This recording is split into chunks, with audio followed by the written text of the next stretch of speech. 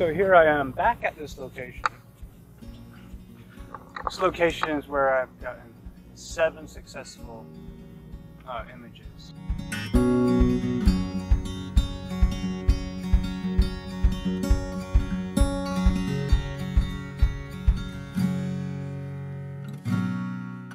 Now, I didn't come out here to shoot something specific, okay? I did come across this.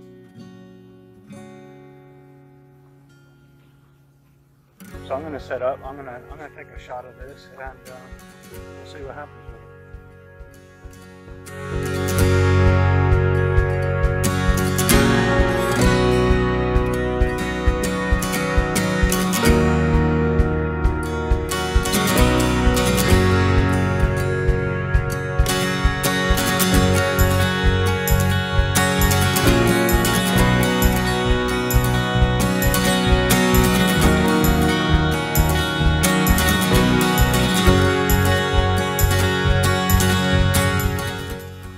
Sometimes you have to set the tripod up in very awkward positions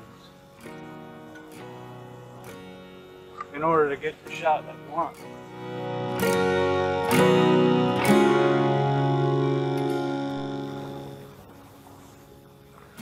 Another thing to keep in mind when you're at a location, look around for the little things too. You know, just take a break, or like now when you know the sun's up past the horizon now, so it's over as far as doing a landscape photo.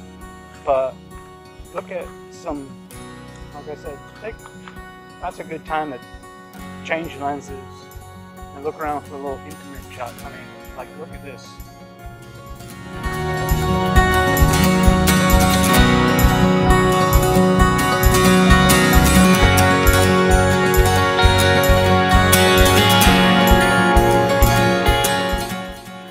It's just something to try to keep in mind, you know, when you're done shooting your grand landscape.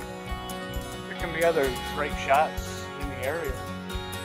You just gotta look close, look closer for them. I know this is kind of a short video, but sun's up, taking some intimate shots, what I call them.